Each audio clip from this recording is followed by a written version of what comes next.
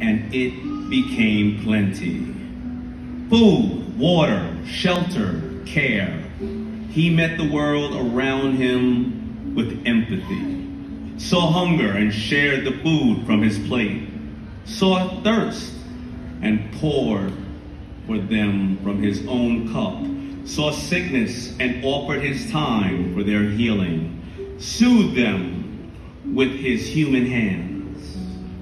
Jesus Christ found it in his earthly heart to give of himself to the people who loved him, and even to the people who betrayed him, to all people.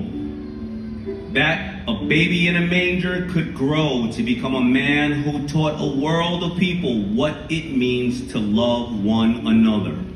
That's the spirit of this season, and it lives inside each and every one of us.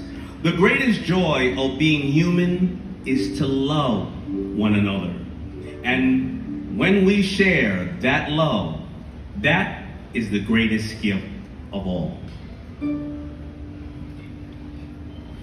Joy to the world.